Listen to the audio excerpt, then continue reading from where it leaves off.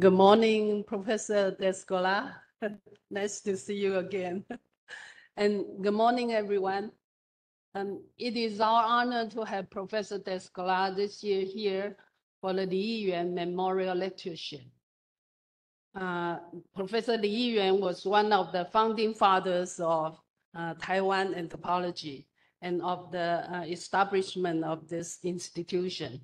He passed away in the spring of 2017, and this Institute of Ethnology set up this Li Yih-yuan Memorial Lecture to thank him, to commemorate the contribution of Professor Li made to this institute and to the anthropology in Taiwan, and this is the 6th year. Before this year, we have Professor Sangrin and Stephen Sangrin, Robert Weller, and Komarov. All of them are prestigious scholars in the world. And I will give a brief introduction of Professor Descola. Descola is Emeritus Professor of Anthropology at the College of France and Director of Study at the EHESS, Paris, a major figure in European anthropology. He initially specialized in the ethnology of Amazonia, focusing on the relations of native society with non-human. Besides his field research with the École of Ecuador, which was published as in the Society of Nature, a native ecology in Amazonia in 1986.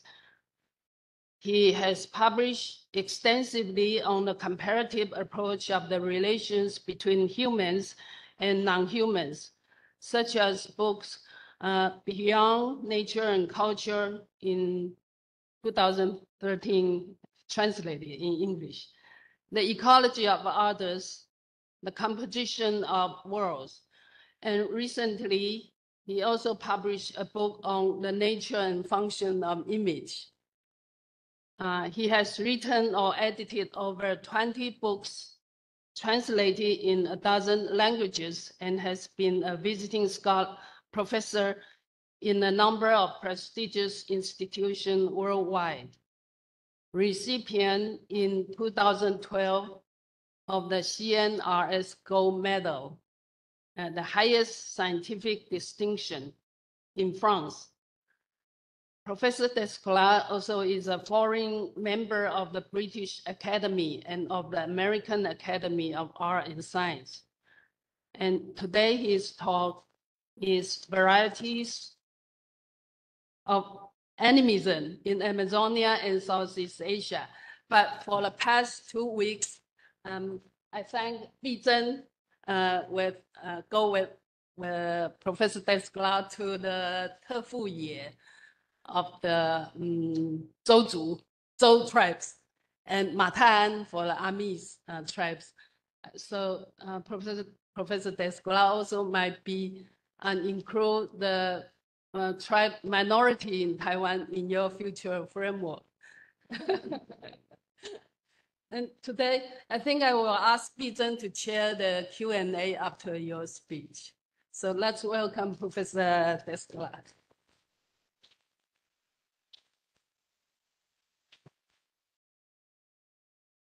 I am most grateful to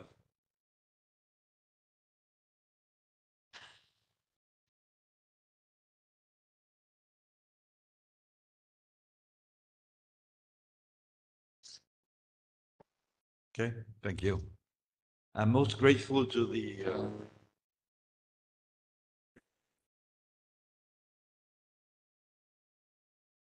it all right? Thank you. Not quite.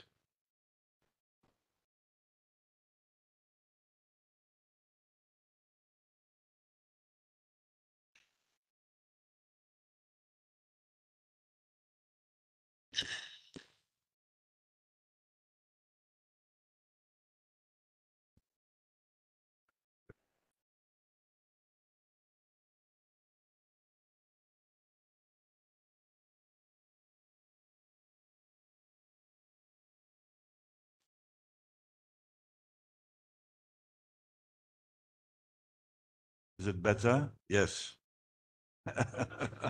As I was saying, I'm most grateful to the Institute of Ethnology of the Academia Sinica and Director, Professor Chang Shun, for inviting me to deliver the Li Yih-yuan Memorial Lecture. My warmest thanks also go to Pichen Liu, my friend and colleague, whom I met many years ago in Paris as a doctoral student, for organizing this series of activities in Taiwan, and in particular this lecture today at the Academia Sinica. My long-standing interest as an anthropologist, that of understanding the different ways according to which life processes can be conceptualized, was triggered many years ago when I was studying what I called at the time the socialization of nature by members of a recently contacted Amerindian tribe in the upper Amazon. I discovered during this immersion of 3 years among the Achuar people with my wife and fellow anthropologist Anne-Christine Taylor that what I believed initially to be a universal feature of the perception of the world, the tendency to classify beings and phenomena, whether as social kind or as natural kind, was in fact totally irrelevant for the people with whom I was living. For them, animals, plants, even certain artifacts were endowed with a soul which converted these entities into persons with a full-fledged social and cultural life, persons with whom communication in dreams and through magical songs was reputedly possible.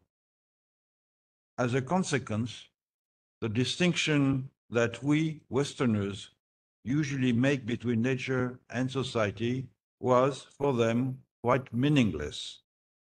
For the past 50 years, I've been trying to explore the consequences of this discovery.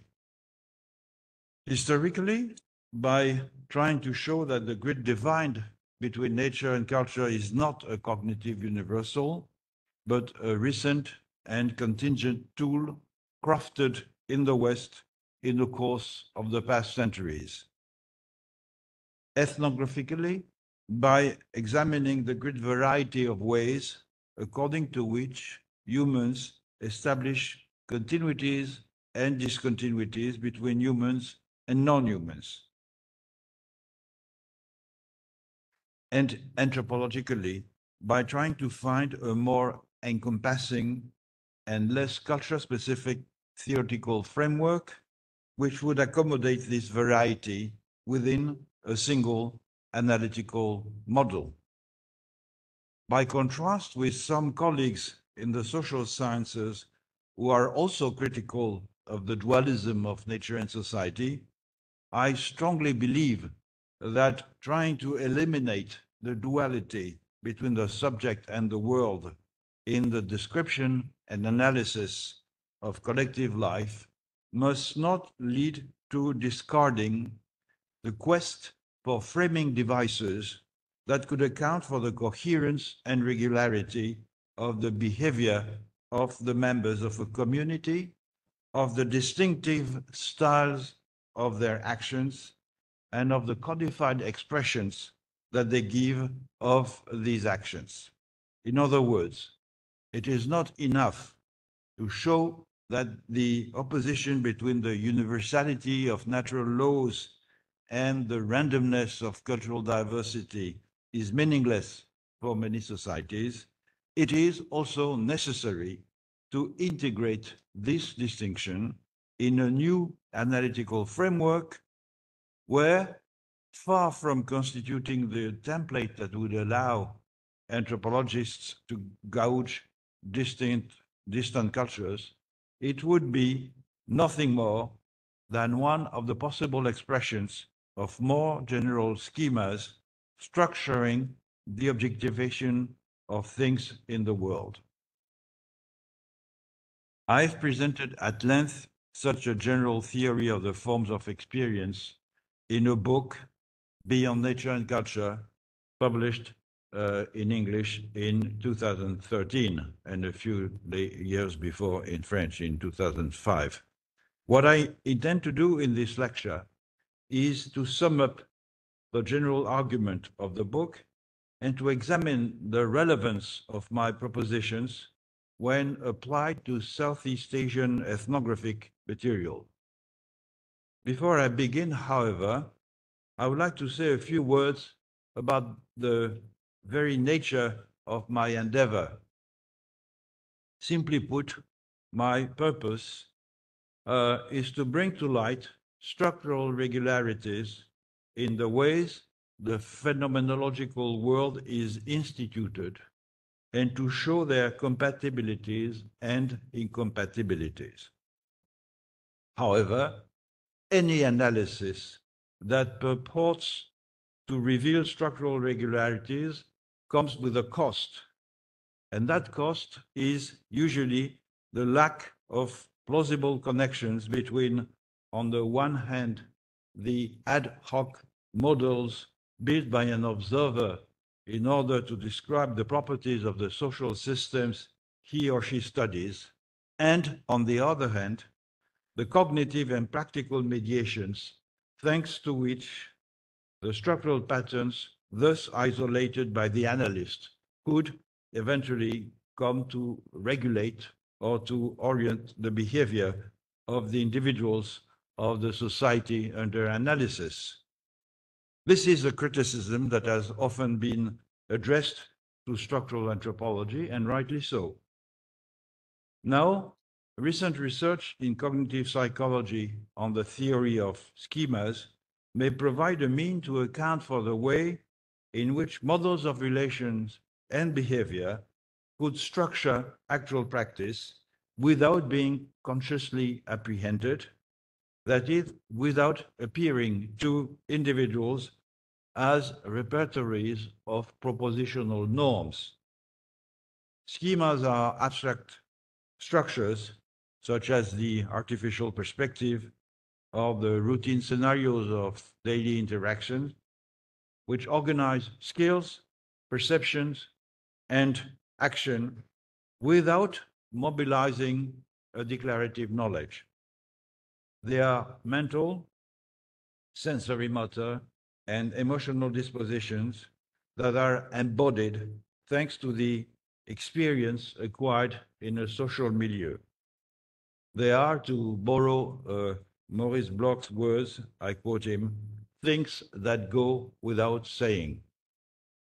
Some of them, which I call integrative schemas, are particularly interesting for anthropologists, for they could provide us with the type of mediating function which gives us the sense of sharing with other individuals the combination of habits that we usually call culture. They can be defined as cognitive structures which generate inferences endowed with a high degree of abstraction that are capable of ensuring the compatibility between families of specialized schemas, as well as generating new ones by induction. Structural analysis, as I see it, gives access to an understanding of how people schematize their experience and of how this process provides them with the explicit system of codification to which they adhere, and the guarantee that the formal model constructed by the analyst does reveal some features of the social system that he or she studies would therefore accrue from the fact that these features are not derived from some universal properties of the human mind, except perhaps at a very general level, but are rather expressions of the frames and devices through which the actors themselves tacitly objectify their relations to the world. However, this objectivation is not done at random. In order to understand how it may work, my point of departure is a thought experiment based on a simple intuition that I borrow from the philosopher Edmund Husserl. That is the idea that we humans are equipped to deal with the world with two basic assets, a body and an intentionality. This equipment allows us to generate a specific kind of integrative schema, which I call an identification, that is, the elementary mechanism by the means of which I recognize differences and similarities between I and the objects in the world by inferring analogies and distinctions of appearances, behavior, and attributes between what I think I am and what I think the others are. In other words, I can attribute or deny to an as yet indeterminate alter an interiority and a physicality analogous to the ones I believe I am endowed with. Interiority is taken here in a deliberately vague sense that, according to the context, will refer to the attributes ordinarily associated to the soul, to the mind, or to consciousness: intentionality, subjectivity, reflexivity, the aptitude to dream or to signify, or to more abstract characteristics such as the idea that I share with an alter the same essence or origin, or that we belong to the same ontological category.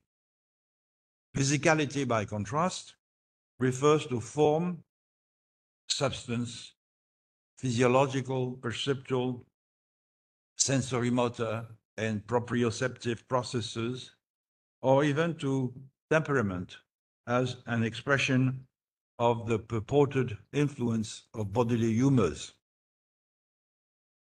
The identifications based on the combination of interiority and physicality are in fact very limited.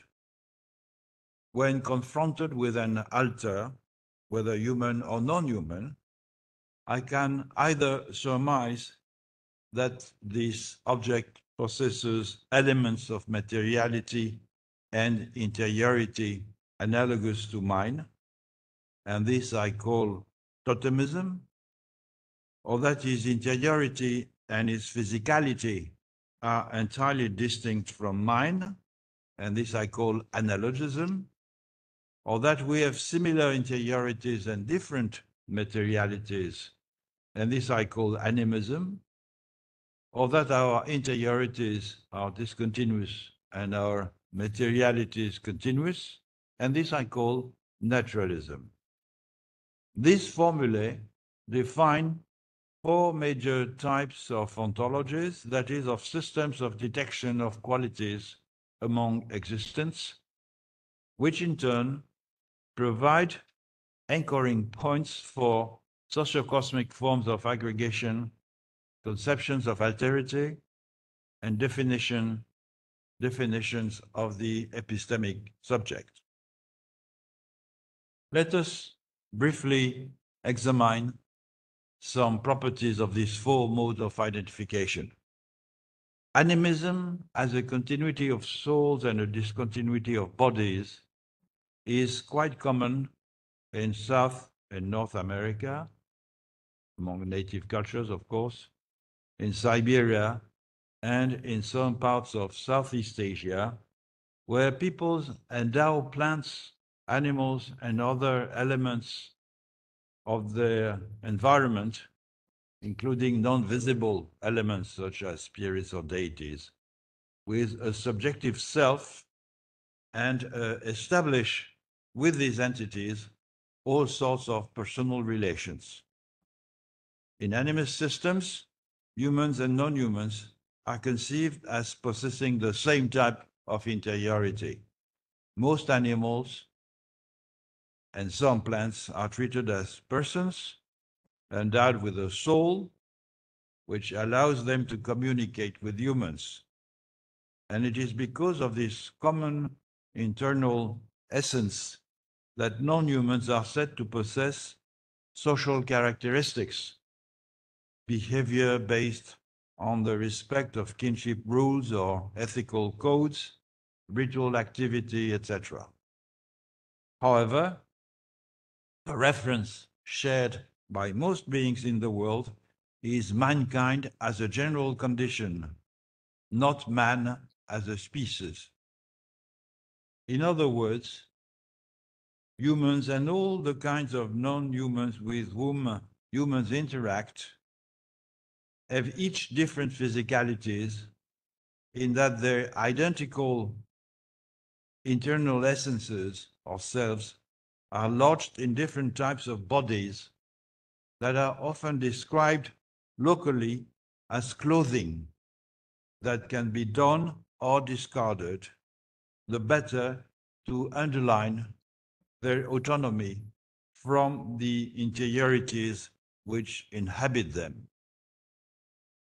Now, this specific clothing induce contrasted perspectives on the world in that the physiological and perceptual constraints proper to a type of body impose to each class of being a specific position and point of view in the general ecology of relations.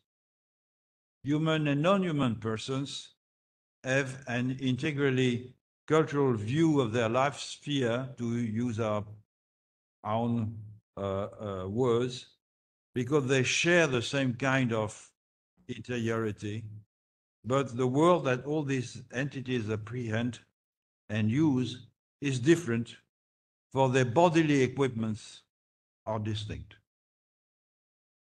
These differences of bodies bear on form rather than substance. This is hardly surprising, as animist ontologies borrow part of their operational schema from the model of the trophic chain. Everywhere in the animist archipelago, one finds the idea that vitality, energy, and fecundity constantly circulate between organisms thanks to the capture, the exchange, and the consuming of flesh. And this constant recycling of tissues and fluids at all levels, analogous to the one which characterizes nutritional interdependence, is a clear indication that all these beings that ingest one another cannot be distinguished by the substances they are made of. By contrast, the place that each species occupied in the trophic chain is precisely determined by its organic equipment, since it conditions both the milieu accessible to the species, water, land, air, etc., and through the organs of locomotion and acquisition of food, the type of resources that can be tapped in this milieu. The form of bodies is thus the entire biological toolkit that allows a species to occupy a habitat and to lead there the distinctive lifestyle through which it is identified. And although many species share certain interiority, each one of them thus possesses its own physicality under the guise of a particular ethogram, which will determine its own Umwelt in the sense of Jacob von Uexküll, that is, the salient features of its environment are those that are geared to its specific bodily tools, mode of locomotion, of reproduction, of acquiring food, etc., etc. Let us now turn to the second mode of identification, where some beings in the world share sets of physical and moral attributes that seem to cut across the boundaries of species. I call it totemism, but in a very different sense from the one which has been attached to the term since Claude Lévi-Strauss attempted to debunk what he called the totemic illusion by showing that totemism can be viewed as a general classificatory device using natural discontinuities as a mental model to organize social segmentation. This was the accepted meaning, which I used myself previously in a couple of papers where I tried, mistakenly as it were, to contrast animism and totemism by stating that while totemism uses natural discontinuities between natural species in order to map social relations between humans, animism uses social categories in order to map relations between humans and natural objects. However, these two neat inversion, in fact, ratified the distinction between nature and society, which is inherent to the Lévi-Straussian version of totemism, and thus it does not render justice to animism, where this distinction is meaningless. I now believe that this distinction is also meaningless in the case of totemism. For totemism is more than a universal classificatory device. It can be taken in that sense, but it is more than that. It is also, and perhaps foremost, a very original ontology, which is best exemplified by Aboriginal Australia. There, the main totem of a group of humans, most often an animal or a plant, but 70% of the names of totems in Aboriginal Australia refer to animals. So the main totem of a group and all the beings, human and non-human, that are affiliated to it are said to share certain general attributes of physical conformation, substance, and behavior by virtue of a common origin localized in space. Now, as the linguist Carl Georg von Brandenstein has shown very clearly in his thorough analysis of the meanings of Australian totem terms, these attributes that cross-cut the species boundaries are not derived from what is improperly called the eponym entity, since the word designating the totem in many cases is not the name of a species. That is, it is not a biological taxon, but rather the name of an abstract property which is present in this species as well as in all the beings subsumed under it in a totemic grouping. In other words, the names of the totemic classes are terms that denote properties which are also used to designate the totemic species and not the reverse, that is, not names of zoological taxa from which would be inferred the typical attributes of the totemic classes. It is thus difficult to maintain at least for Australia, the classificatory interpretation of totemism, since the basic difference here is between aggregates of attributes that are common to humans and non-humans within classes designated by abstract terms, and not between animals and vegetal species that would provide naturally, by their manifest discontinuities of form and behavior, an analogical template that could be used so as to structure social discontinuities.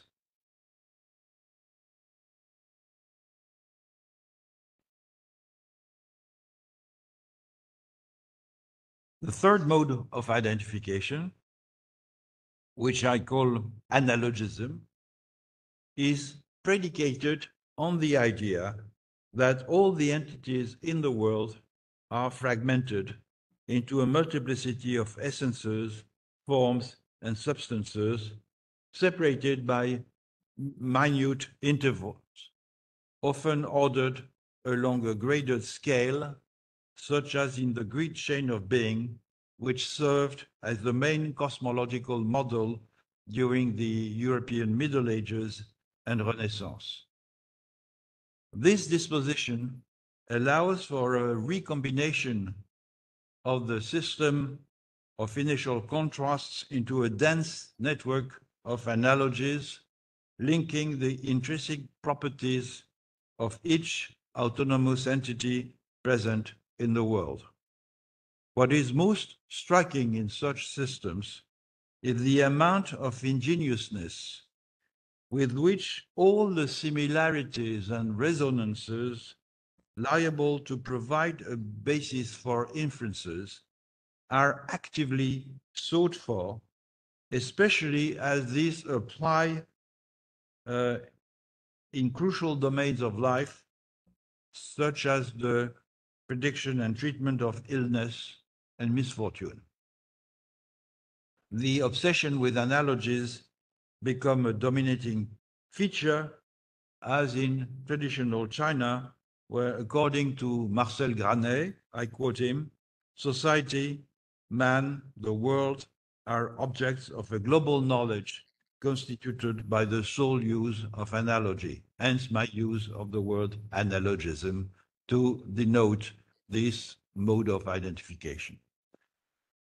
However, analogy is only a result or a consequence of the necessity to organize a world composed of a multiplicity of independent elements, such as the Chinese Wanwu, the 10,000 essences or qualities.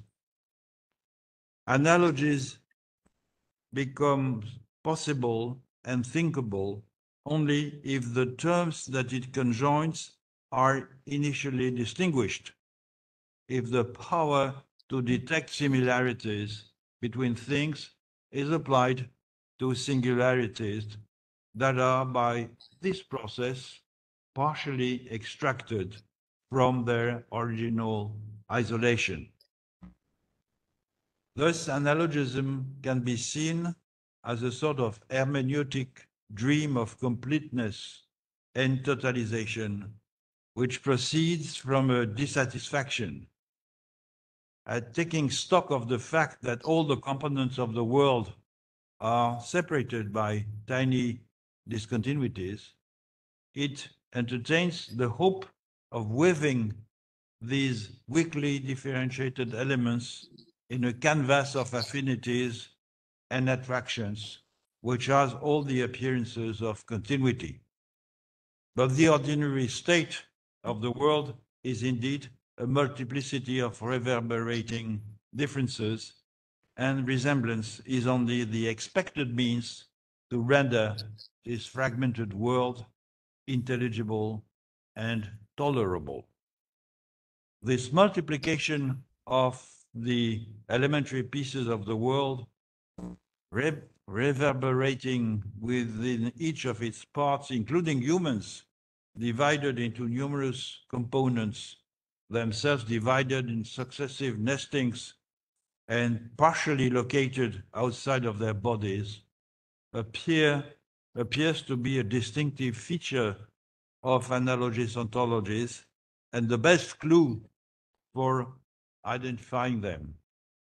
Apart from the case of China, to which I have already alluded, this type of ontology was dominant in Europe from antiquity to the Renaissance, and is also quite common in some parts of Asia, in West Africa, and in native cultures of Mexico, Central America, and the Andes.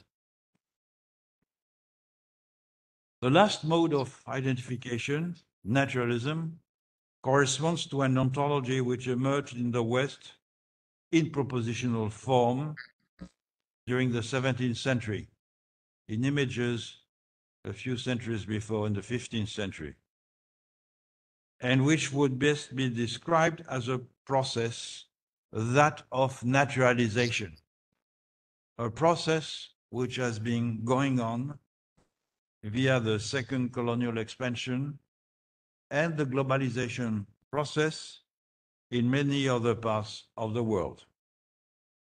For naturalism is not only the idea that nature exists, that certain entities owe their existence and development to a principle which is extraneous both to chance and to the effects of human will.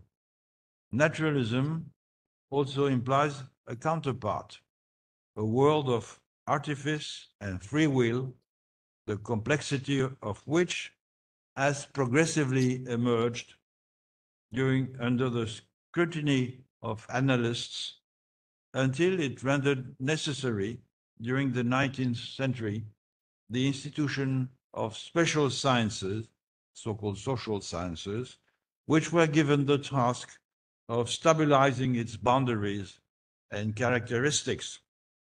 That is, the diversity of expressions of the creativity of humans as producers of science, norms, and goods. Now, if one considers naturalism, that is, the coexistence between a single unifying nature and a multiplicity of cultures, not as the all-embracing template which allows objectifying any reality, but as one among several other modes of identification, then its contrastive properties appear much more clearly.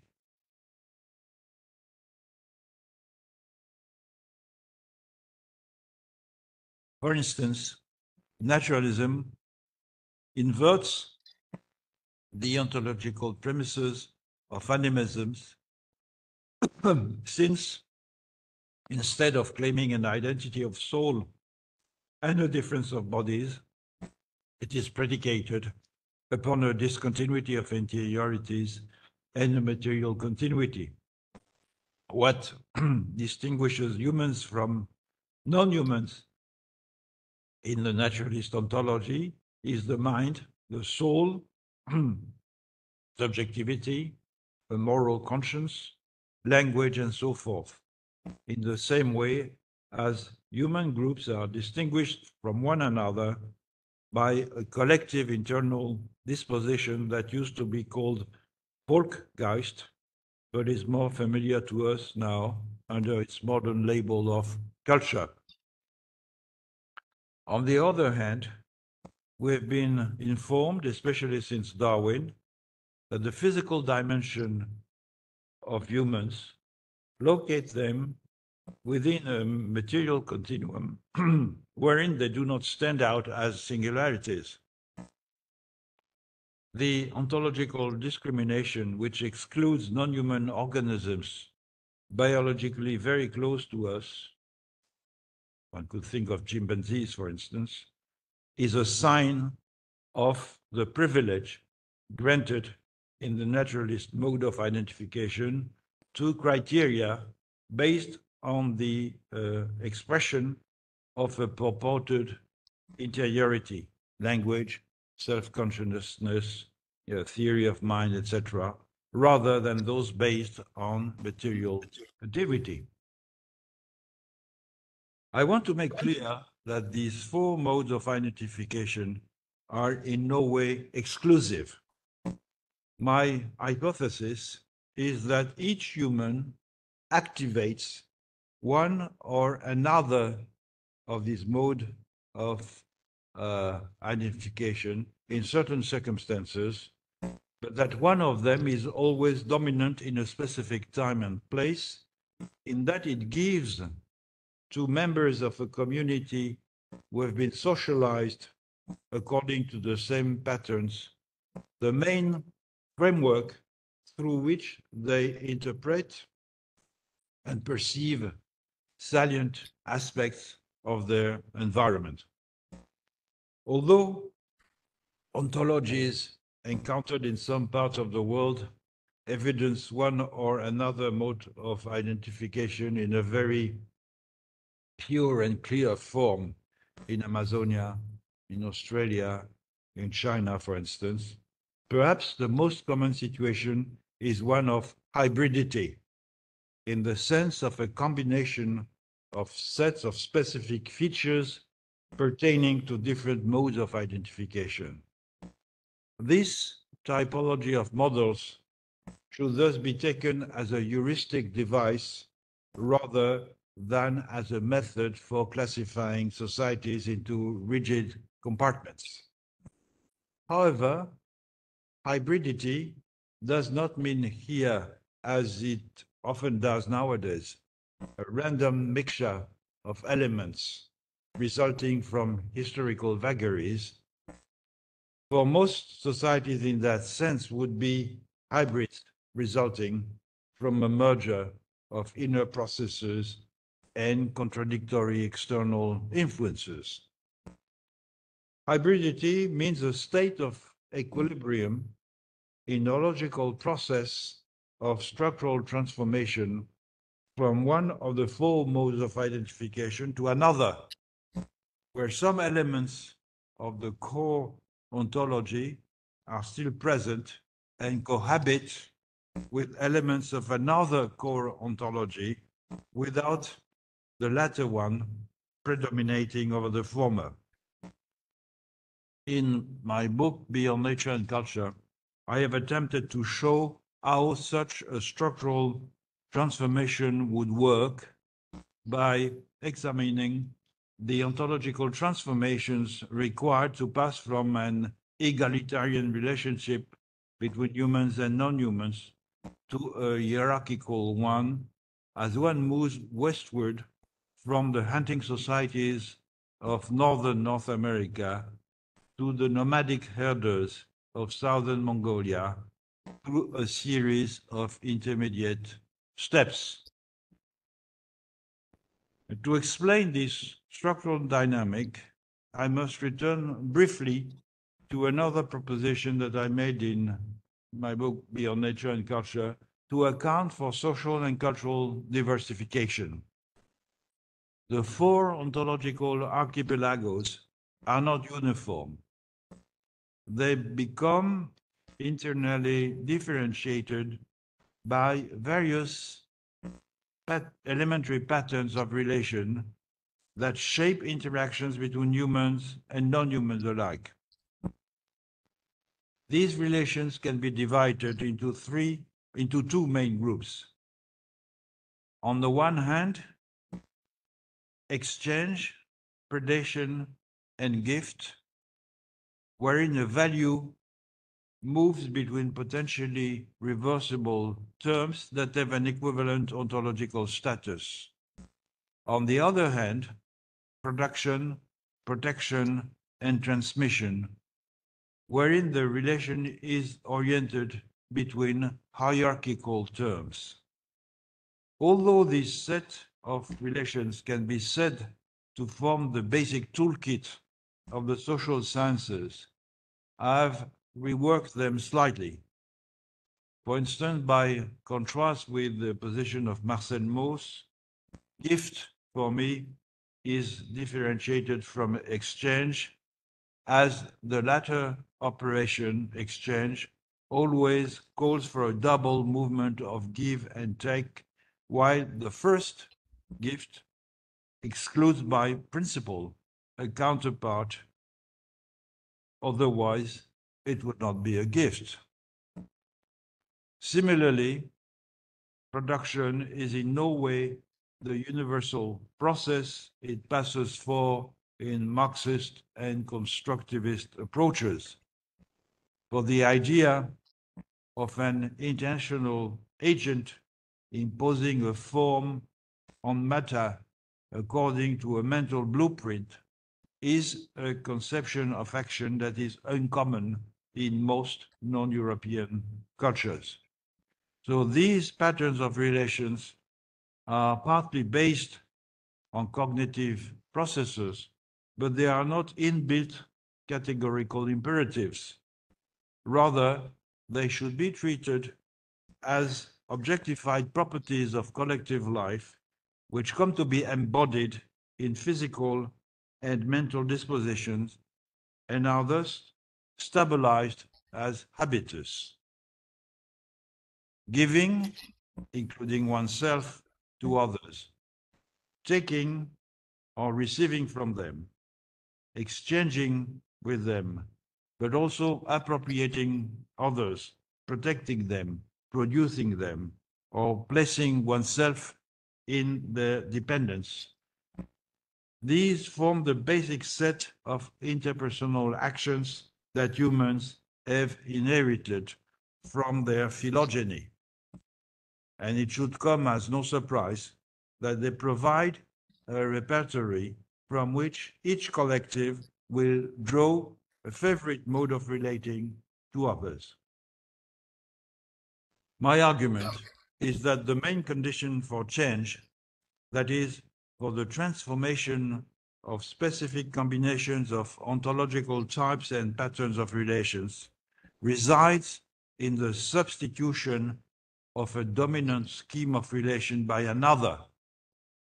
For if a same ontology can be modulated by very dissimilar relational configurations, this tolerance does not extend beyond a certain point. Certain patterns of relation that play a minor part in a given ontological context may see their role increase for a variety of reasons in such a way that they end up becoming incompatible with the dominant ontological distribution. As a result, the latter may evolve towards a new ontological scheme that will prove more hospitable to the new hegemonic relation.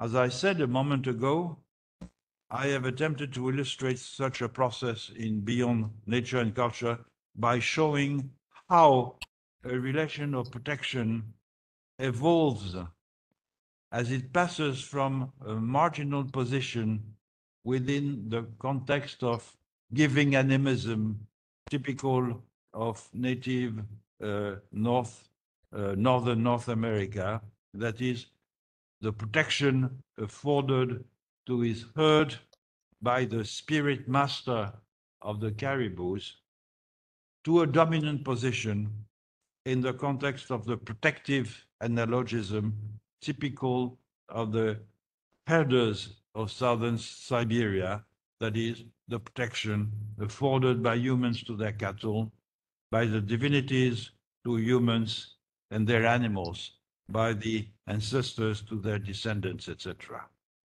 Through a series of intermediate positions in eastern and northern Siberia. So although animal domestication seems to play a central role in this transition process, the actualization of this technique is in no way automatic. Domestication was potentially present in native northern North America, but symbolically, if you wish, through the pattern of relationship implied between the spirit master of animals and the herds of caribous. But it was never actualized in practice.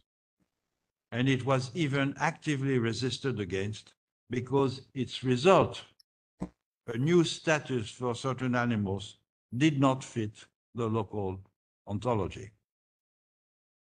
It seems to me that a similar line of analysis could be applied to Southeast Asian ethnographic material.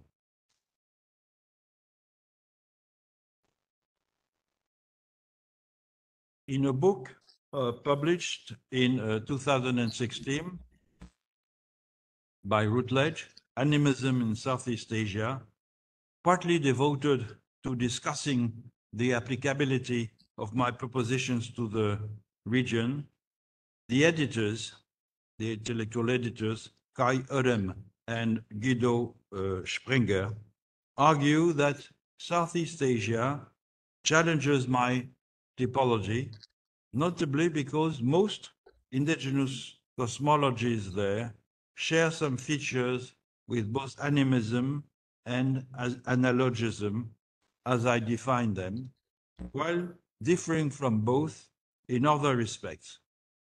In his introduction to the volume, Kai Urem, who I may add is a former Amazonianist, worked in Northwest Amazonia, so he's familiar with both cultural domains. Kai Urem argues in particular that the institutions in Southeast Asia have a distinctive analogous flavor: ancestor worship, sacrifice, spirit possession, a formal priesthood, while the basic features of an analogous ontology, such as a highly segmented and diversified world, a fragmented and unstable subject, are generally lacking, except for one feature, which is, in my view, the most important: hierarchy. Hierarchy, which is the standard feature of analogism, is also very present in Southeast Asia.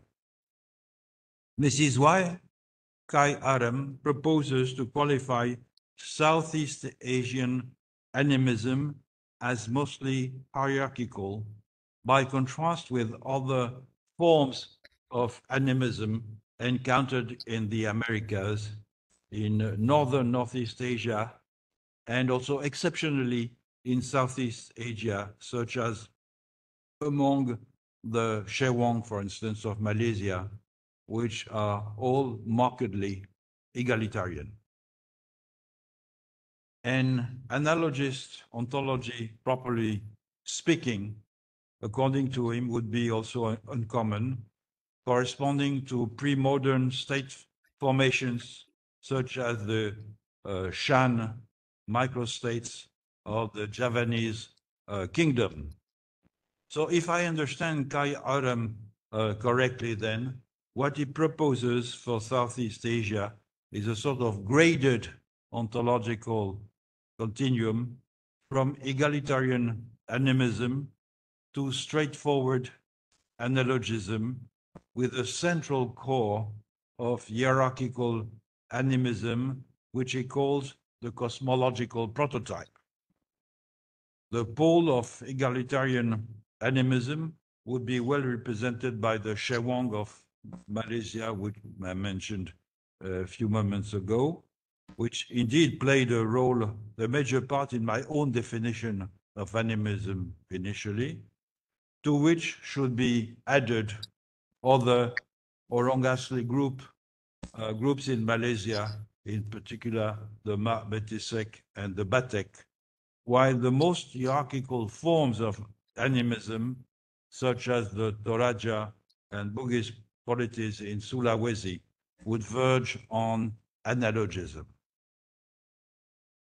I have nothing against this graded model, which closely resembles structurally at least the Northwestern America to Southern Mongolia group of transformation, which I put forth in Beyond Nature and Culture, with the difference that regarding Southeast Asia, the continuum is not made up of a contiguous series of transformations extending over space, but rather of an encapsulation of different ontological regimes, often coexisting in the same geographical space, and even in some cases of a regular oscillation of the same polity between the egalitarian and the hierarchical pose of animism, as with the notorious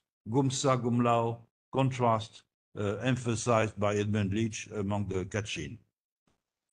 Thus, the problem is not so much to account for how one moves from the most hierarchical forms of animism to straightforward analogism, but rather to account for how one moves from egalitarian to hierarchical animism, and to understand whether these two forms of animism represent variations within a single ontological complex or are already symptoms of an ontological shift.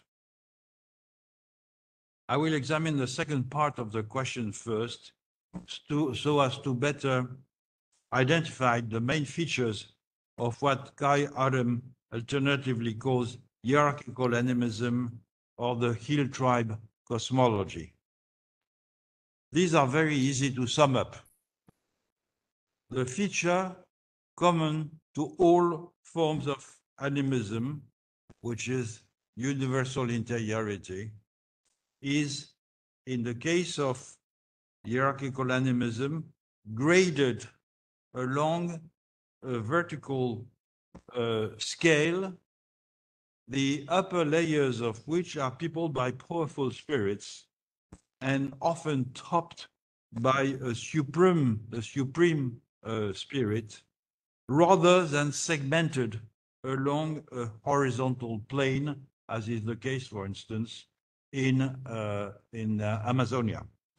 In standard animism, in Amazonia, for instance, beings are integrated by a principle of symmetrical intersubjectivity between ontologically equivalent beings, and they are differentiated along the axis of physicality, not of interiority.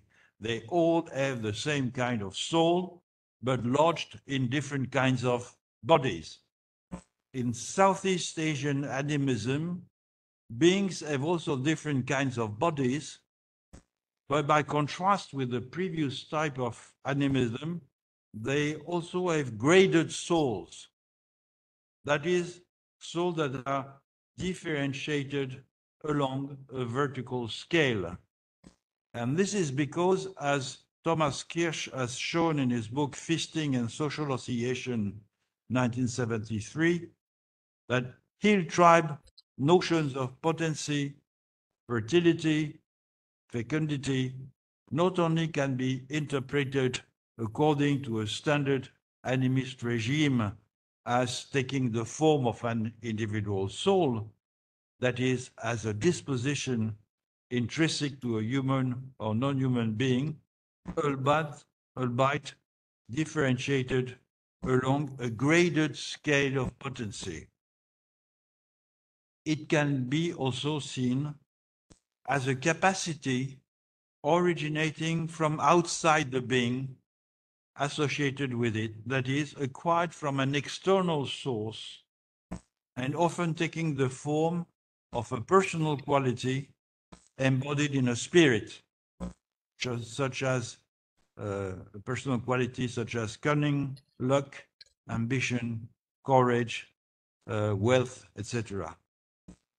Now, both as an aspect of soul and as a capacity deriving from an external source, interiority tends to be reified as something detachable from the subject, a substantive quality that becomes more visible, and is thus liable to be differentiated along a graded scale of power. And that is a great distinction with the soul, the Amazonian souls, I could say. The second major feature of Southeast Asian animism namely sacrifice, appears to me as a mere consequence of the former, for reasons that I will state further. It is a very efficient mechanism for articulating the various layers of graded subjectivities.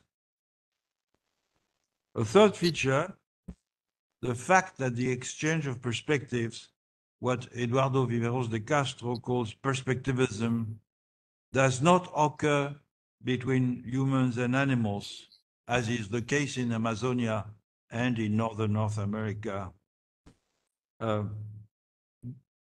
but between humans and spirits, is noteworthy, but I find it circumstantial, as it is found also in Mongolia.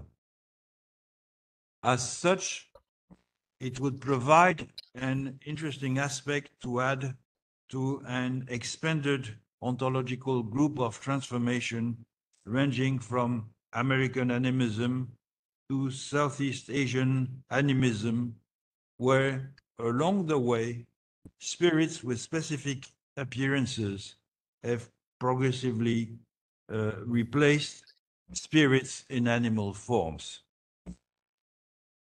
A last feature of Southeast Asian animism is that interiority is not only graded according to a theory of what Thomas Kirsch calls unequal souls. These souls can also be reified or outwardly expressed in wealth, rank, and worldly powers, thus broadcasting in a very visible way what are initially internal dispositions, whether innate or acquired. Now, it seems to me that all these features have a close connection to animal domestication. In egalitarian animism, humans take animal lives through hunting, while the spirits of animals take human lives in return.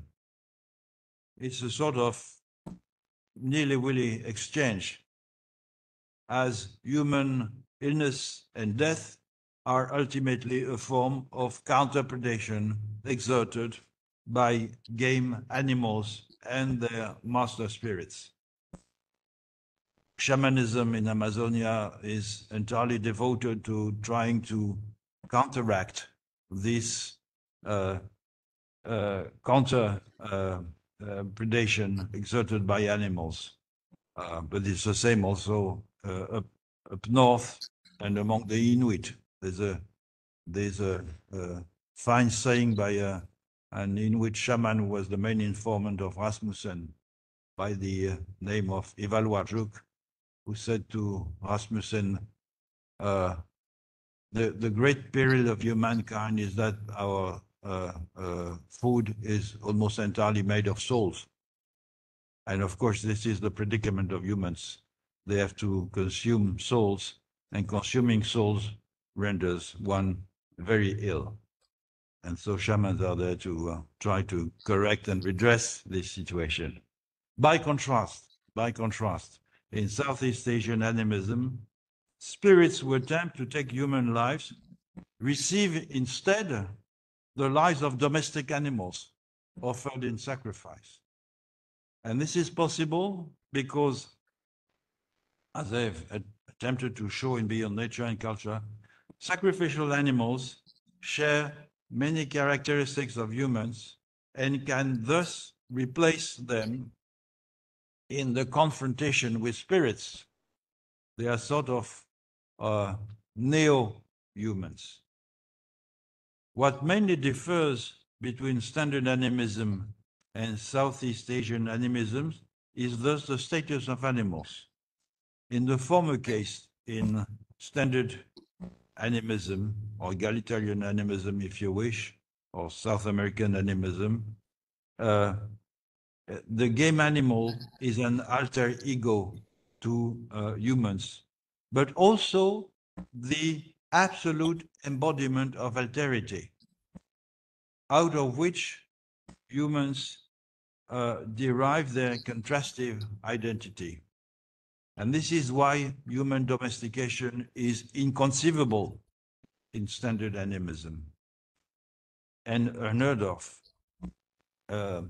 in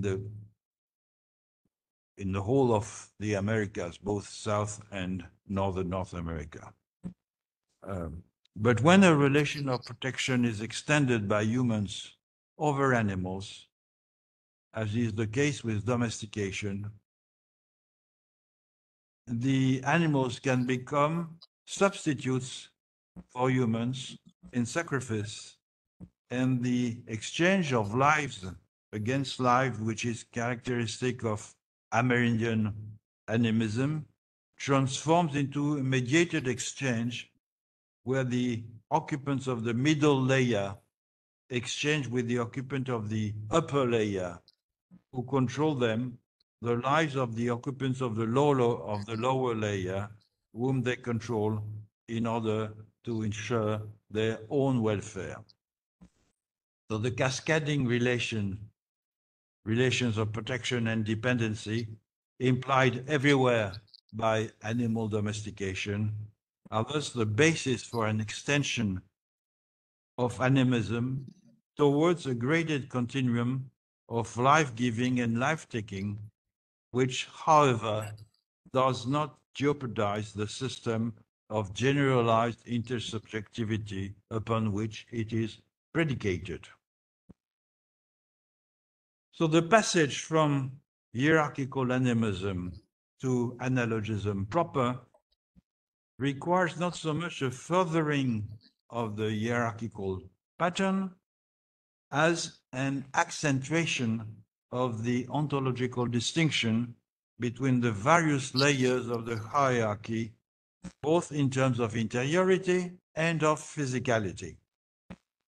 An amplification of the system of unequal souls, to borrow Thomas Kirch's words, which ends up in the analogist hyper-fragmented subject, is rendered possible by the fact that the typical Southeast Asian personhood, both human and non-human, is multifaceted because different aspects of it are actualized according to what they relate to.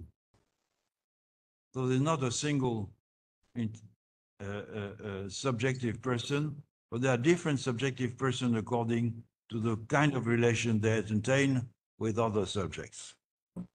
Whence derives not only the idea of graded souls, where entities exhibit varying degrees of agency and boundedness, but also the idea that internal differentiation will stem from the very nature of the entities with which aspect of the soul will deal with, ending up in the multiply and unstable self typical of analogist ontologies. As for the difference in physicality, which are already one of the two defining features of standard animism and the basis for the existence of the various human and non-human tribe species, they become amplified when different tribe species with different types of bodily dispositions become integrated within a single collective, which is something unheard of course, in classical animism, especially in South America. And the best solution for such a combination is to grade the tribe species along a hierarchical scale analogous to the Hindu caste system, as the Toraja and Bugis have done with their own stratified social organization, where each caste is seen as a different natural kind. Well, here are some thoughts I wanted to share with you on the question of ontological regimes in Southeast Asia, pleading your indulgence for the gross oversimplifications I've probably committed, and in the hope that your remarks and your questions may enable me to clarify my ideas, redress my mistakes, and perhaps refine my general propositions. Thank you.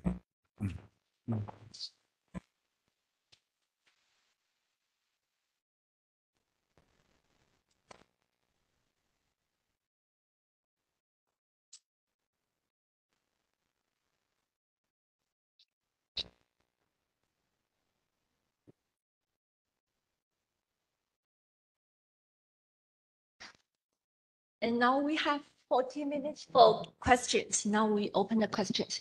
You can ask question in English, French, or Mandarin, even in Spanish if you want, as you want. Okay, please. 请问可以问一个问题吗？ Okay, Paul from Institute of Sociology.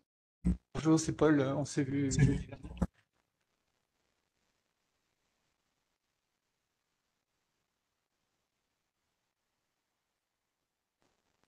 Wait. Thank you very much. Yeah, I think the lecture is very rich and dense and a little bit difficult. I'm looking forward to the publication of this lecture so I can read it again and and go into the details. I'm very curious about if you could explain a few words of your experience with the zoo and where you've been with Pigeon, and how this experience resonates with what you have seen in Amazonia and what you've read from Southeast Asian anthropologists. Thank you.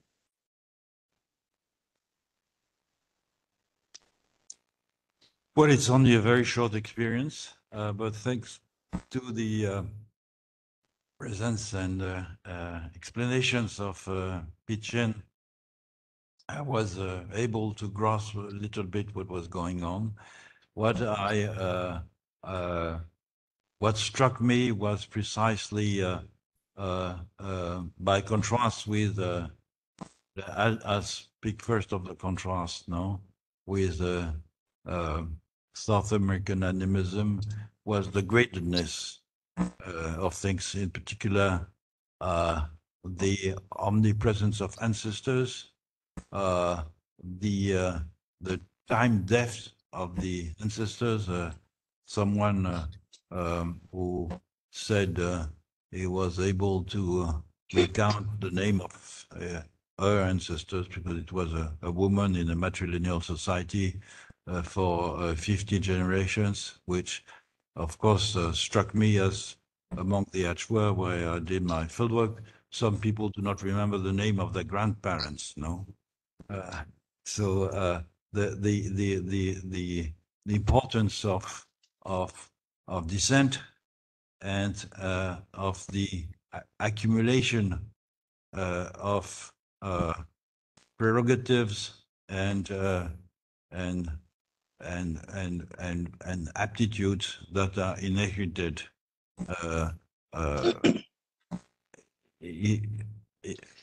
is part of the gradedness that I mentioned in this lecture.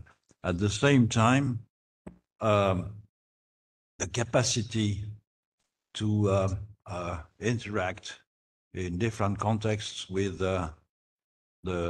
among the soul in particular, with the spirit of the land, the spirit of the hunt, the spirit of the millet, etc., is very much evocative of the interpersonal relationship that is obvious in animism in other parts of the world, no? So I think that my experience with the Aboriginal people here confirm it seems to confirm at least, but I would have to read more extensively on them, to confirm their belonging to this general pattern of Southeast Asian animism, but with the specific characteristics that I mentioned of hierarchy and gradedness. And although I would have to enter more into the ethnography to understand whether, for instance, there is a multifaceted soul as or unequal souls, as to use Thomas Kirch's words, or not. But obviously there is a continuity there. It would be interesting also to, since we are here within a specific linguistic and in a way cultural vast system, which is the Austronesian tradition, it would be interesting to see how with the Austronesian expansion in Polynesia, these things change, because for me, Polynesia, especially the great polities like Hawaii, are obviously analogous in most respects. I became quite interested, for instance, in New Guinea, which is very interesting because New Guinea has features which are in some cases analogous, in other cases, especially in the around the Mount Bozavi area, are completely and definitely standard animist, very much like in Amazonia, or in some cases there are elements of totemism. So New Guinea is an interesting group of transformation in that respect, in that some of these aspects in the island transform into each other to and result in different different forms of polities and ontological regimes. So that's what my personal experience was very pleasurable. It's not a substitute for intensive reading of the ethnography, which I enjoy also, and which I regret not to have done beforehand, before coming with Pichen to the show, as I did recently.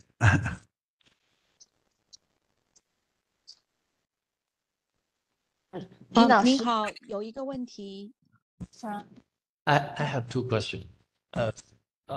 First one is that you introduced four ontological conception here. Do you open to the fifth, sixth possibility of fourth as fifth, sixth, seventh? Do you open this possibility? This is my first question.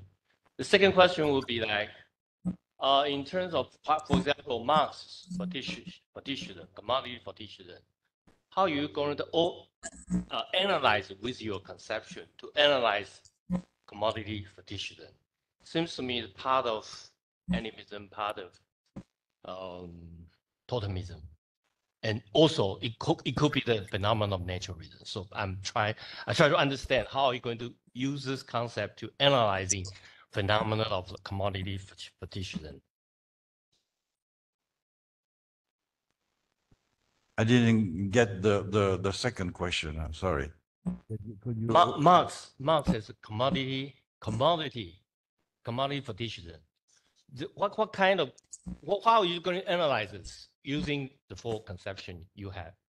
Because it seems to me that this concept is partially animism, partially totemism, also naturalism. So I'm trying to understand how you're going to assess this kind of phenomena.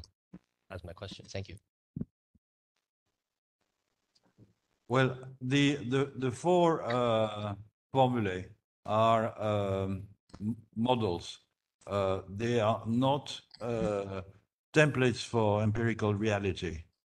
They are models that are used to understand the conditions for the building of different ways of life, or worlding, as I use more and more the term, and the compatibilities and incompatibilities between some kinds of institutions that are present in polities around the world that could be explained by these models. So they are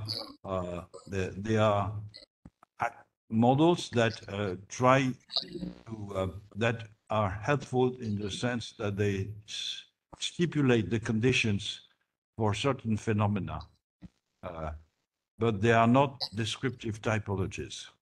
So in that sense, I mentioned briefly the question of hybridity and the fact that many actual social groups that we are interested in as social scientists are in fact hybrids. They are hybrids of different sorts. Some of them are historical hybrids because they have undergone the influence of neighboring societies, or they have undergone the influence of domination by dominating polities, colonialism, or other forms of that. Others are structural hybridity. These are quite interesting in the sense that they are common in some parts of the world because of the overlapping of ontological regimes in the same geographical space. Southeast Asia is a good example for that. If we take the concept, Scott's concept of the Zomia, of the Hill tribe cosmology, as Harem calls it, we are in most cases in a typical animist regime in general.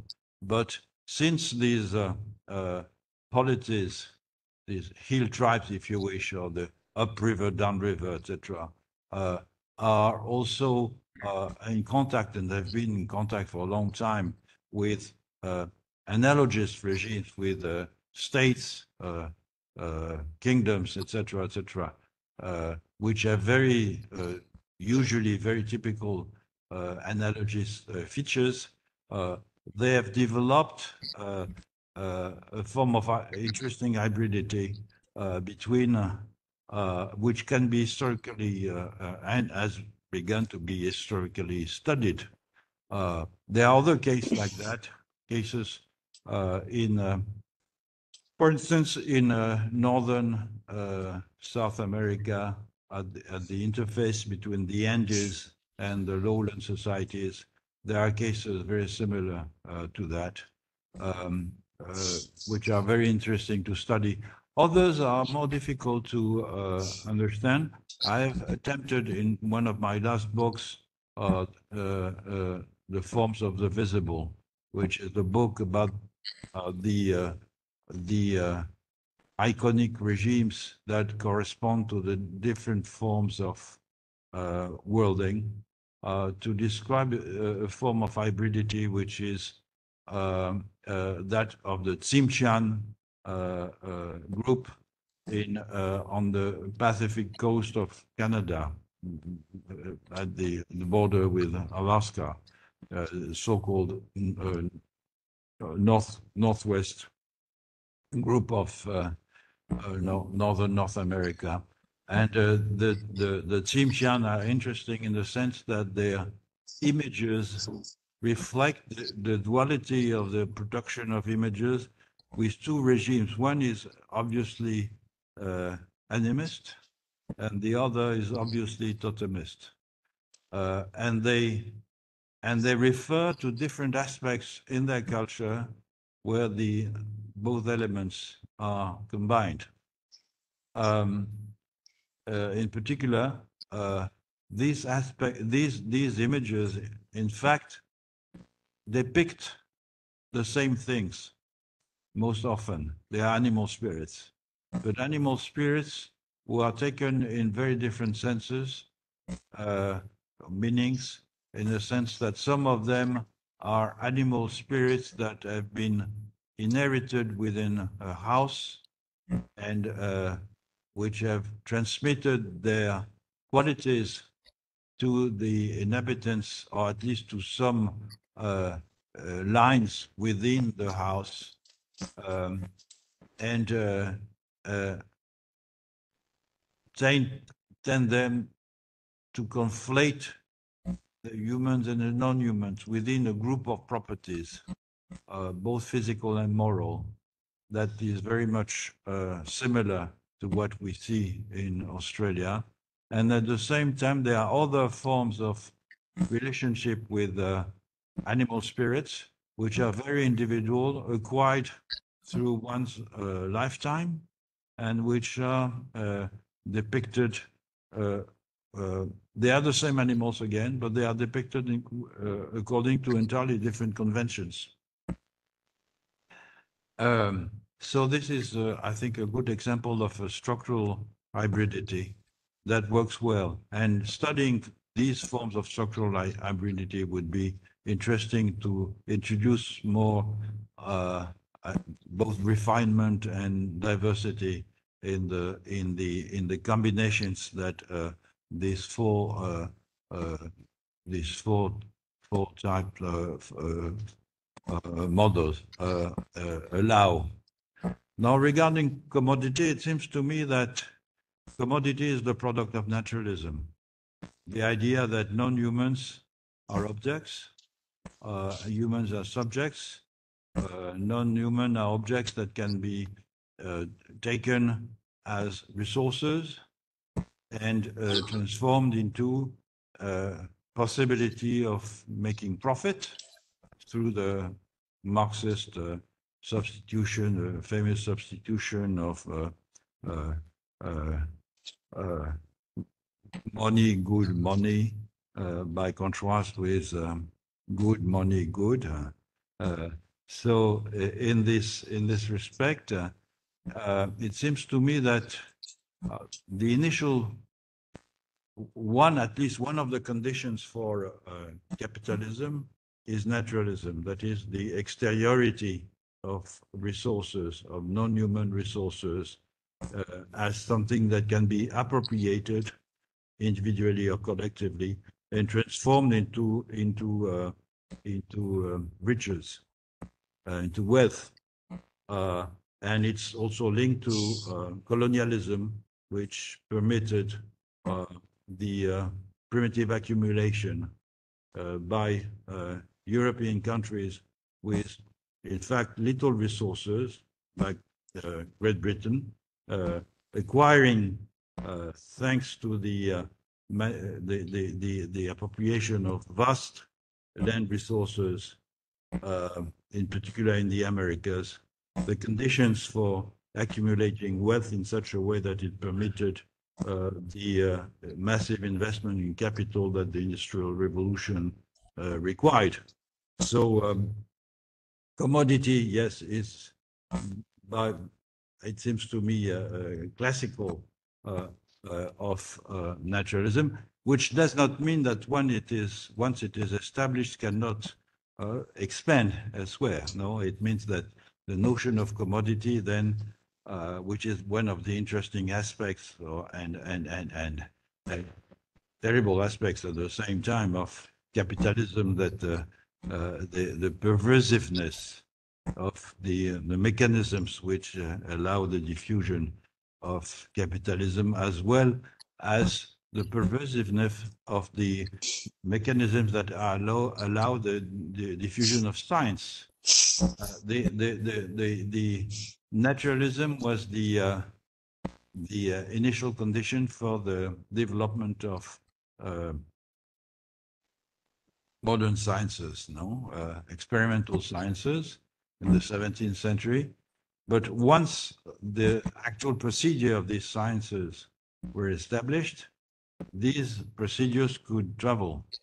And so they could establish themselves in parts of the world where the ontological regime was somewhat different. And in fact, you can be a Chinese atomic scientist with respecting the cult of the ancestors and interested in feng shui and And in fact, with all the evidence of an analogist regime, and be a highly efficient scientist by using there's a dissociation which is interesting, which makes history such a complex science. There's a dissociation between the conditions of apparition of some features and the fact that some of these features circulate in different ontological contexts. No, so the same with commodity. I witnessed the emergence of commodity among the Hautes. When I arrived among the Hautes, there was no commodity in the classical sense. The society where there was no money, and there was no wage system, and exchange was based on the fact that the same goods would circulate between people in order to reinforce the links between them, and not to acquire something which was rare or coveted. And progressively, I witnessed over the years, because I've been there for almost 50 years now, how certain type of things are thought of as producing money, and money that can be used to buy certain goods, etc., etc. So commodity has appeared, but not commodity fetishism.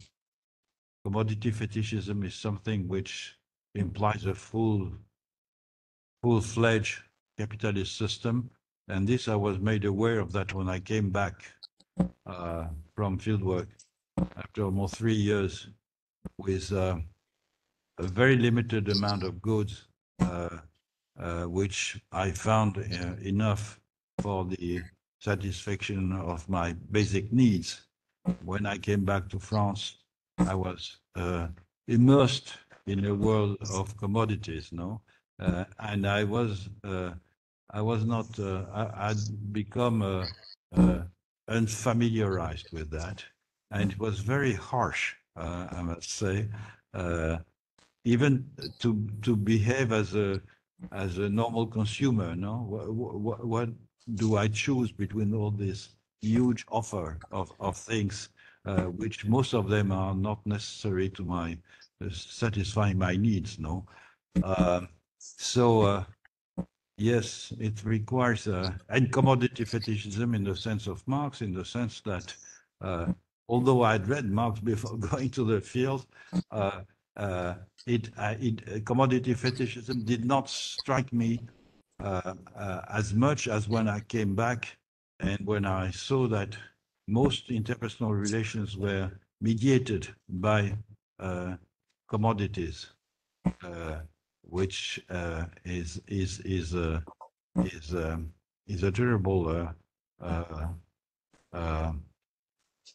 well, fieldwork in a way has this positive aspect that it renders what you've read before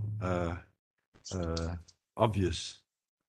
So Marx's analysis on commodity fetishism became absolutely obvious for me when I came back, and I saw what it meant to live in a capitalist system after having lived in a non-mercantile society for a number of years.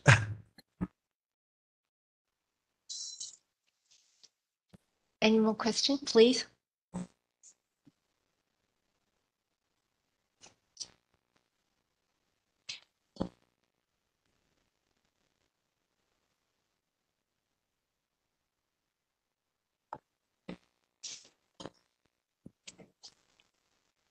Thank you. Thank you very much for the talk. I have actually one question about the last part when you mentioned the verticality of South Asian animism. And I don't know if perhaps I don't remember correctly, but I'm not sure that it was pointed out in the Beyond and Culture and Nature book, or it was something that come after. And so about that, I have two kind of questions. So it seems to me that here the idea was that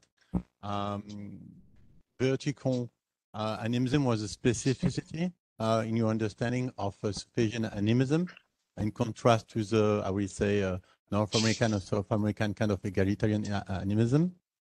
And you mentioned that this kind of animism, that first you mentioned in terms of North American and South American animism that it was a kind of in resistance to analogism and maybe in reference to class resistance, I mean society resisting to the implementation of the state.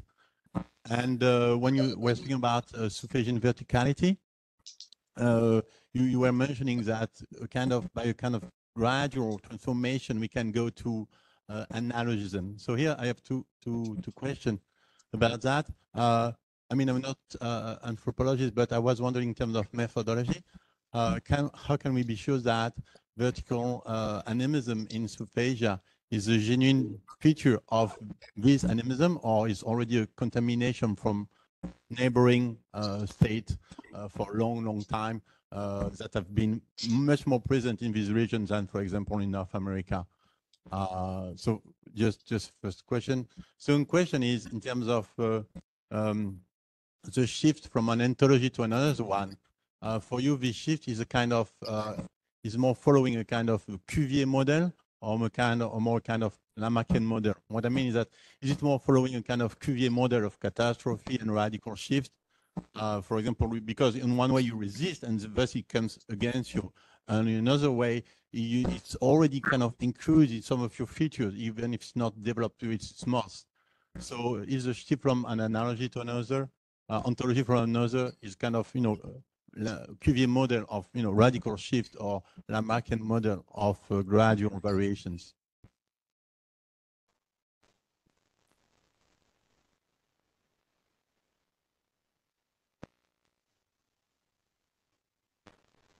When I began working on the idea of animism, my references for beyond the Americas were mainly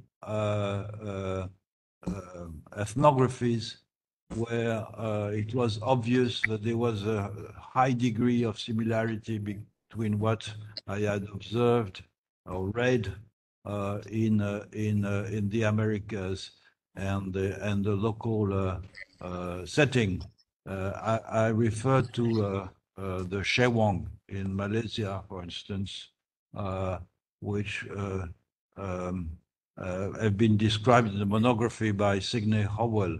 And it's very striking to see how the Shewang are, in many cases, they could be, in many respects, they could be transposed or transported to Amazonia. So similar things. And the Orang-Asli, the Aboriginal people of Malaysia in general, have features that are very close to what I had read. And of course, my attention was attracted by that because of the similarities. And I began to be interested in the complexity of Southeast Asian animism by reading more extensively on other parts of Southeast Asia, where I was, I noticed that there were similarities and differences also. So the question is whether it's genuine, or it's an influence of the surrounding environment. What I find interesting, and this is why I mentioned Scott Zomia, is that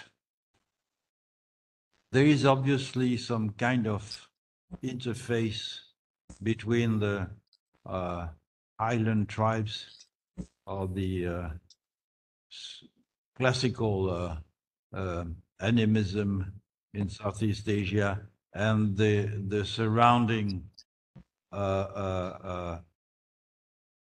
analogous state regimes.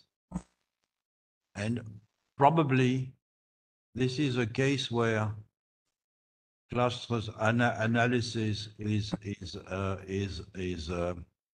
can be applied. I've objected to cluster analysis because I find unrealistic that a society would develop as a reaction to something which does not exist yet. No, so and also the idea that the society exists as a sort of transcendental subject, which in Amazonia, of course, is quite unrealistic. No, there would be society as a sort of common will and general will of people to resist to the imposition of something. So this can be achieved in certain historical circumstances. So there are societies that live at the foot of the Andes and are and have been aware for a number of centuries of the existence of states, of social formations that are very different from their own in the Andes, and that have resisted all attempts at colonization and conquest for many centuries. But this is a specific case that exists in specific historical circumstances. It's not the savages in class sense that resist as such the imposition of something which has not yet come, which I found objectionable. So the case of the societies at the foot of the Andes and who have developed a strong rejection of the state formations in the Andes, on the one hand, and the sort of interface between state formations and egalitarian societies in Southeast Asia are good examples of the reinforcement, both the hybridization, forms of hybridization and reinforcement of specific features by contrast with the neighbors, no? What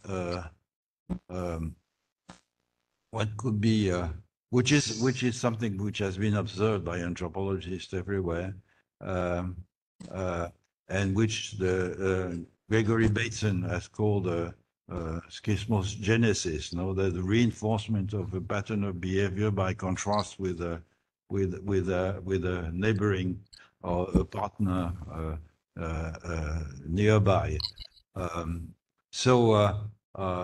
When you speak of contacts, you have to take into account both aspects. One aspect is the diffusion of certain ideas and pattern of behavior, and also the reaction to the pattern of behavior that you observe among your neighbors and which you dislike and do not want to emulate, and to which your own form of organization is a reaction. To the question of, I think the question of change. I mentioned briefly the one pattern of change, which is the fact that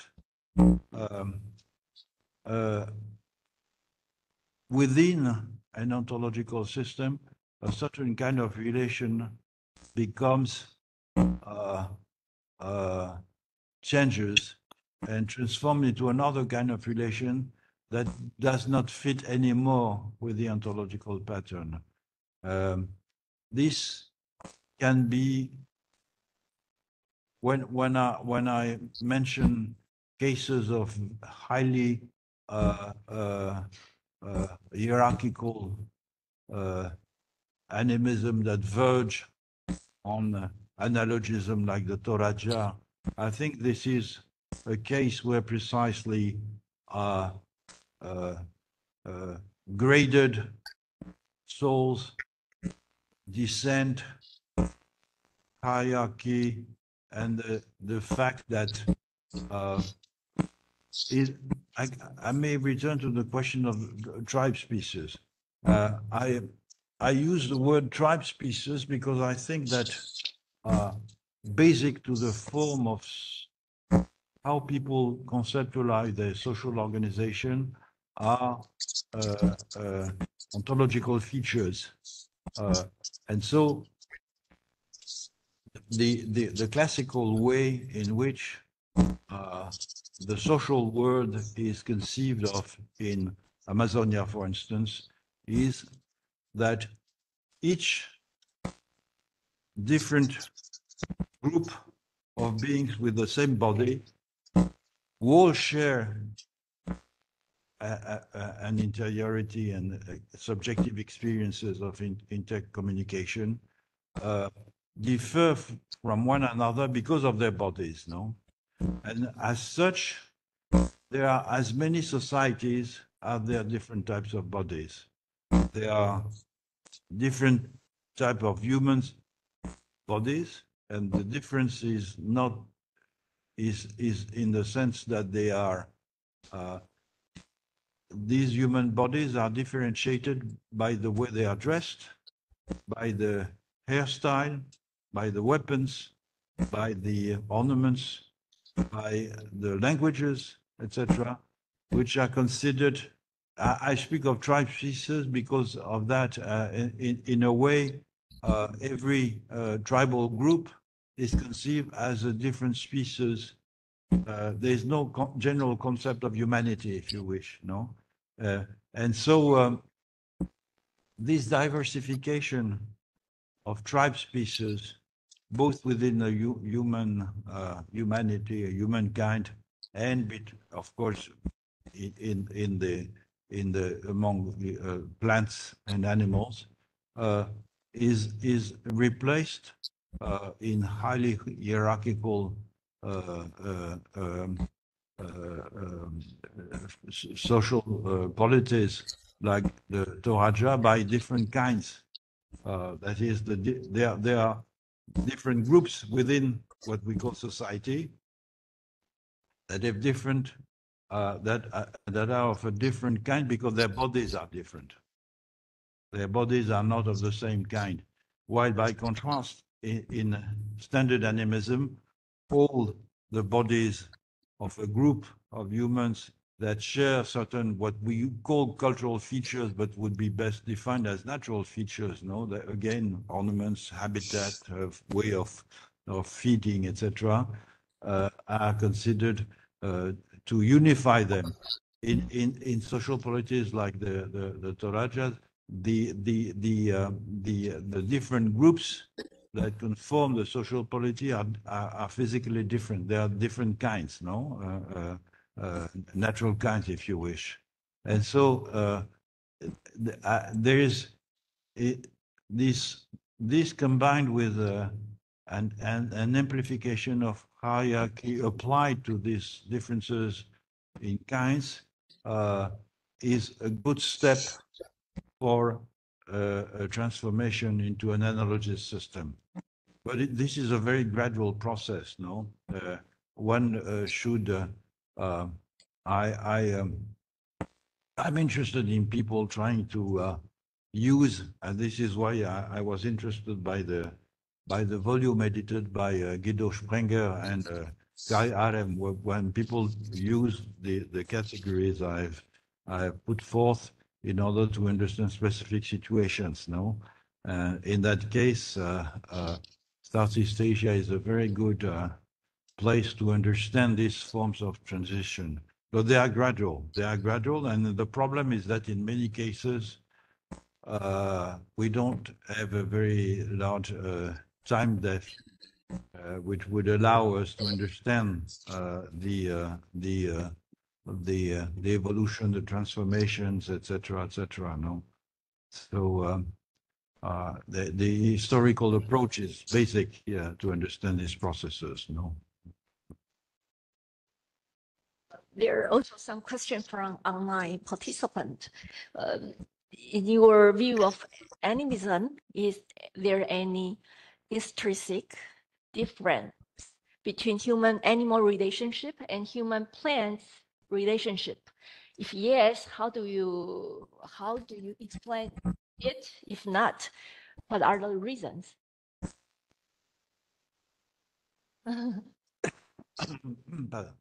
That's a tricky question. I would say that probably, but the alter by default is the animal, or the animals rather. The animal as we understand it in the West is not a category that is relevant in animal system. The animal is a capital A, no? So the different forms of animal lives are really this is where you can there are stories in the whole animist world of unions between male humans and female animals. And these stories are based on the fact that, as I said, that in fact, bodies are clothing. And so within the clothing, there's a subjectivity. And when you see an animal, in some cases, you can see beyond the physical disposition of this animal and see the human-like interiority, and then entertain a relationship with this human-like interiority. And so there's a famous story which is common in northern North America and in part of Asia of the union with a she-fox. There's a very good story among the Inuit. No, it's a man who goes out hunting, and when he comes back, he sees that his food has been cooked. So he wonders what happened, no? And so he goes out hunting the next day, and the same thing happens. And when he, on the third day, decides to hunt to hide, and he sees a female fox approaching his dwelling and taking off fox clothes and becoming a woman. And so what he does, he grabs the clothes and says, I won't give you back the clothes if you do not accept to live with me. And so they live together, and then after a while, she goes away. These kinds of stories, I've heard them also among the Hautes, not with fox, but with other animal, otters, for instance, no? And they are based on the idea that the alter ego in most cases is the animal. Plants have a derived status in a way from, I think, from this initial confrontation of subject to subject. It doesn't mean that the plants are not subjects also. One of the first inkling of what animism was during my fieldwork was the Hautes spent a long time in the morning before sunrise discussing their dreams, no? And one woman was explaining that she had a dream where a young girl came to visit her to tell her that she was being poisoned, and that she took this woman responsible for this poisoning. And the story was that this young girl was a manioc plant that had been planted very close to a group of plants that are used for poisoning fish, and which are very venomous. And so she was complaining that she was suffering from the proximity of this, but she appeared as a young girl. And so the general idea in standard animism, let's say, is that non-humans see themselves as human. And since they see themselves as human, they appear, of course, to humans as humans. And this is the case, of course, with animals, and it's the case also with plants. But I would say that plants derive their positions from the position of animals. They do not have an equal status from that of animals. And there are interesting cases precisely in Southeast Asian animism, by contrast with Amazonian animism, for instance, where each plant is a subject, and you have to treat with each plant individually, and each plant will come and see you as, in this anecdote, and establish a contact with you. In Southeast Asian animism, there is a tendency for certain plants, in particular for rice, to become hypostasis, that is, to become a general kind, independently of each plant. And so when you, for instance, when a natural woman in her garden sings to her plants, she sings to her plants individually, to such a manioc plant, to such a yam plant, to such a sweet potato plant, etc. By contrast, in many parts of Southeast Asia, regarding, for instance, the rice, there is the soul of the rice, and it's a general soul for all the rice plants, and the soul of the rice has to be placated, attracted in the Swidden. This is why small huts are constructed in the Swidden to attract the soul of the rice. So there is a collectivization of plants, which is not common, which is unheard of, because collective plants in Amazonian animism are not subjects anymore. No, for instance, the Achua said that grass has no soul because it's a collective. Fish that go in shoals, for instance, have no soul because they are collectives. No, so it's this process of individualization is very important, and it's perhaps easier to do with animals than with plants. Except with large trees. Large trees have a very individual soul.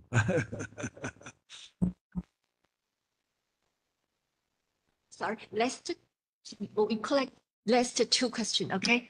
Excuse me. Thank you. Can I ask my question in French? Bonjour, Monsieur Descola. J'ai une question. C'est qu'en lisant votre livre Les lances du crépuscule, j'ai l'impression qu'à plusieurs endroits, vous attirez l'attention sur ce que vous appelez l'heureuse amnésie du peuple hachois, c'est-à-dire, enfin, si je simplifie les choses énormément, c'est-à-dire qu'il s'intéresse très peu à ce qui concerne l'origine de presque tous les êtres. Et je serais curieuse de savoir comment ce phénomène particulier s'accorde avec les quatre principaux modes d'identification que vous nous présentiez. Penseriez-vous qu'il s'agisse d'une conséquence logique et nécessaire de l'animisme? Merci.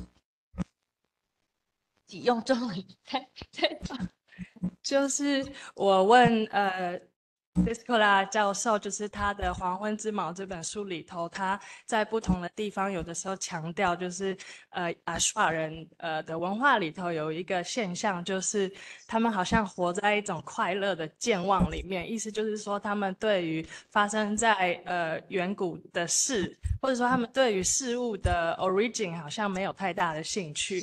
那我就是很好奇，想要问 Descola 教授，就是这样的一个独特的现象，怎么跟他今天跟我们介绍的四大理论，怎么呼应？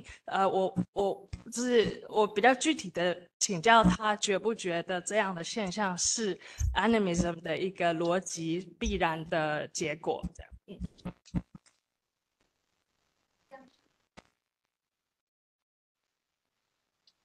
这样，D'accord. Okay, I have two questions and they are related. First, I want to go back to the question of change or transformation. You have said that these four ontologies are not exclusive, but one tend to be dominant. Yes, you have said that these four ontologies are not exclusive and one tend to be dominant in certain society or culture. But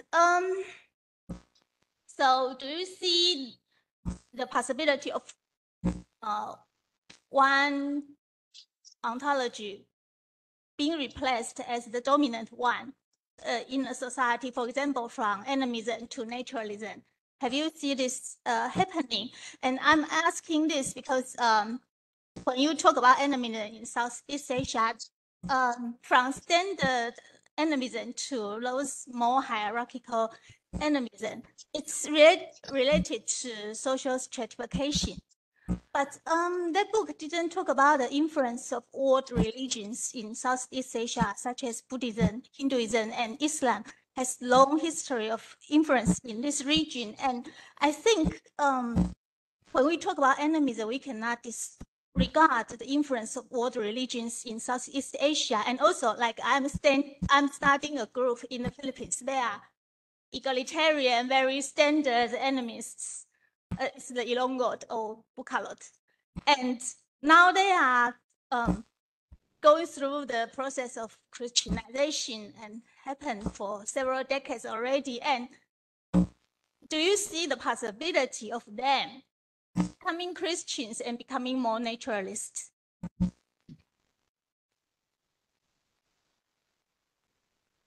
Two very interesting questions. I think that to each mode of worlding or to each mode of identification, there corresponds a regime of temporality or a regime of organization or duration, let's say. And it's if Providence would grant me many more years of life, I would be interested in developing this aspect. It's obvious that in the animist regime of temporality is one which flattens duration. When I said that some Achua people did not remember the name of their grandparents, it's because there is no time depth in the sense that the world of mythology, that is the world that is related in myth, is a world that is not very far. It's a world, and that it's a world which is still present in many respects, since beings that appear in myth are still present, spirits and things like that, and so there can be no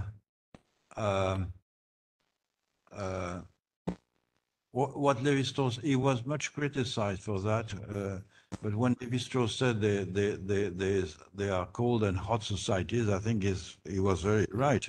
They are societies that renders the accumulation of events and the role of this accumulation of events in social life null, by ritual, that is, by trying to subvert the historicity of events. No, these are called societies, and they're societies who are organize themselves and conceive of themselves and their projection in the future by reference to the past. And these societies are hot societies, and these are by definition societies that are not necessarily exclusively Western societies, but where the past and the accumulation of features from the past, conventions, people, goods, etc., plays a very important role in the present. This is not the case at all in animism, and so the question of hierarchical animism, what Kayarem calls hierarchical animism, it implies a transformation in the way time is conceived. No, the time becomes cumulative.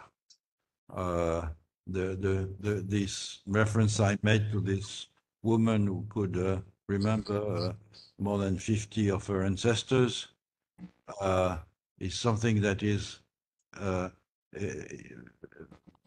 that points to the fact that the accumulation of ancestors plays a part in the present. So there is a large difference here, and it's a symptom of a transformation, of a deep transformation of animism. I agree.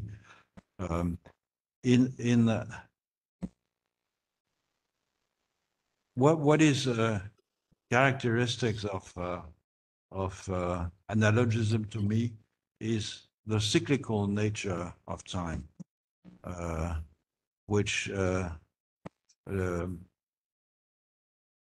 Mircea Eliade wrote a book on this, which he opposed the cumulative time and the arrow of time of the West with non-modern societies that have a cyclical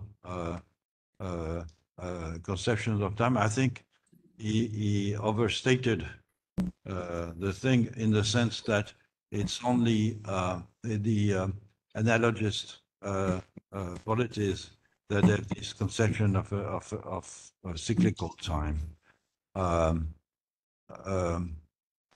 But what I want to develop further, especially since I've talked a lot, but I think, yes, there are different regimes of temporality. And when I think when I talked of the happy amnesia, it's a reference to the weight that we have on our shoulders in the West or in ancestor societies, where the ancestors, or at least not, we don't have in the West real ancestors in the sense that they are ancestors in China, for instance, but we have forebears, and they are at times a bit heavy on our shoulders also.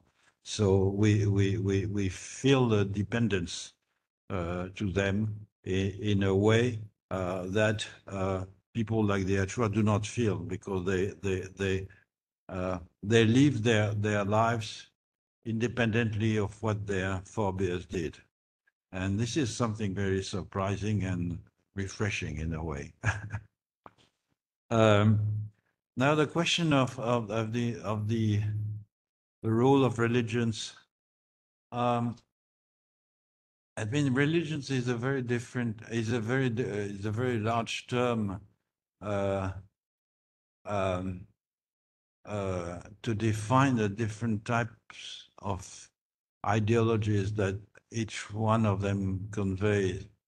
I think that most of the religions you mentioned are analogous in the general sense, so they can combine in one way or another with local ontologies, except for a sort of variation of Christianism, which has been fostered by evangelical groups, by with a short with a strong emphasis on individualism and the necessity to acquire goods and achieve before the otherworldly life, to achieve wealth, consideration, etc., at the local level and the historical level while on earth. This is, I think, development of Protestantism, which has been well studied. I don't have to refer to Max Weber to point that out, which has taken a very extreme, acute form in evangelical movements, and which in a way contrasts with analogous societies, and in fact is an injection of a metaphysical naturalism, let's say, to local traditions. So hybridization with globalization, hybridization has become the most common form of hybridization is with naturalism, of course. So all the forms of naturalism that we observe now, including these forms of religious naturalism, let's say, have effects, in transforming local ontologies into something different, and in processes of hybridization that take very, very different forms. So yes, it's but one could not talk of hybridization in general. There's a difference between the form of. I was at the National Palace Museum yesterday, looking at the paintings of Giuseppe Castiglione, was one of the Jesuits at the Imperial Court of China, who, after having tried to teach artificial perspective to Chinese artists, finally decided to paint himself following the Chinese tradition, and becoming thus a very highly esteemed Chinese artist, So this form of Christianity was compatible in many respects with Chinese analogism, while Pentecostal movements, for instance, are less compatible because they accentuate the dimension of Christianity which was not very present among the Jesuits, which is the equality and the individualism, which is present in the Paulinian teachings, in Christianity very early on, but not emphasized by Christians in many contexts, but emphasized by the evangelical movements. Yes. 不好意思，我可以问一个问题吗？我放在那个chat room 里头，主持人大概没有注意到。喂，喂，您是哪一位呢？我没有。哦，我在 chat room 里头有写把问题打进去。我是师大英语系的梁一平。哦，在视讯里面，是那个一平亮。OK，这是 OK，是那个 My question or follow？对，那是我的问题。对。Models 还是这个吗？还是你自己问？是没有错，就是那个我有提3个简单的问题。Okay, last question. I mean, there are three questions. The first one are the 4 models interactive. Second question, can they use to explain the miracles in the Bible? The third one, are there any anthropologists in Southeast Asia who are engaged in similar studies? That's the question. Yeah. Well, they are, as I said, the models describe the phenomenological consequences of kinds of inferences that any one of us can do. So they are the formal stabilization of some kinds of inferences that any human can do. And in that respect, the compatibility is based, or the incompatibility is based on the fact that there are certain elements that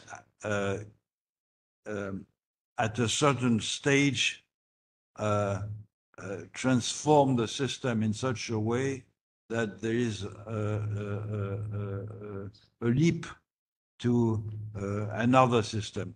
So this is the whole discussion about the animism and analogism that I presented is precisely about this. No, at one time do we step from hierarchical animism, if you wish, and enter into analogism.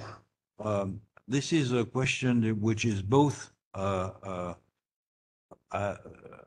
theoretical. There are theoretical conditions for that. When I mentioned, for instance, the Toraja, which I did at length, the fact that they are different within the collective, different tribe species, we are here on the verge of something which is different in the sense that it's a multiplication of interiority and a multiplication of physicality, and we are entering there into something which is different from animism. So these kinds of combinations are common. Now, if there are anthropologists who are interested in this, yes, I mentioned these people who edited the book. Guido Sprenger and Kai Arem edited this book, and